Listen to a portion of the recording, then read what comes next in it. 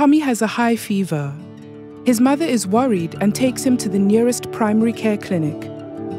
Here, she talks to a health worker. Fevers can be caused by many different illnesses and conditions: malaria, dengue fever, influenza, and various other viral, bacterial, or parasitic infections, or even some forms of cancer. For some of these diseases, a simple point-of-care test can give the correct diagnosis in less than an hour and allow doctors to prescribe the right treatment. But in low-resource settings, diagnostic tests are often lacking, especially in primary healthcare and remote locations. Tommy and his family live in a malaria endemic region, and rapid malaria tests are readily available there. So the doctor tests Tommy for malaria. The result is negative. In the absence of other diagnostics and clear symptoms, the doctor prescribes an antibiotic. A few days later, Tommy is feeling worse and his mother takes him back to the facility.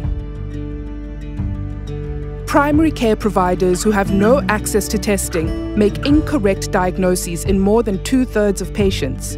Without proper tools, health workers can feel helpless. And without an accurate diagnosis, the patient cannot get the appropriate treatment. The doctor checks clinical symptoms, draws Tommy's blood, takes other samples, and sends them to the laboratory in the nearest hospital for testing. The test results are back in a week, and the child can finally begin treatment. But because diagnosis has come late, Tommy has developed complications, and now he requires more complex and expensive treatment in a different town where the hospital is.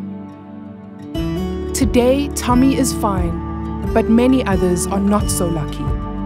The lack of appropriate diagnostics in many countries takes a high toll in human suffering and in healthcare resources. This is why WHO has developed the Model List of Essential In Vitro Diagnostics, EDL, a basket of recommended types of tests to support diagnosis of infectious diseases and non-communicable diseases at each level of the healthcare system. The EDL, first published in 2018 and updated every year, includes tests that have been fully reviewed by an international panel of experts and recommended by WHO. The list can be used by countries to select the diagnostics they need, considering their national circumstances, such as burden of disease, existing diagnostic capabilities, and available resources. By developing and implementing robust diagnostic testing services, countries will empower health workers to make timely diagnoses at an early stage of disease, improve patient care, and save precious lives and scarce health resources. Improved access to appropriate diagnostics is critical to achieving universal health coverage, to addressing health emergencies, and to promoting healthier populations, the 3 strategic priorities of WHO. The EDL is a resource and a tool for all countries. Get to know it.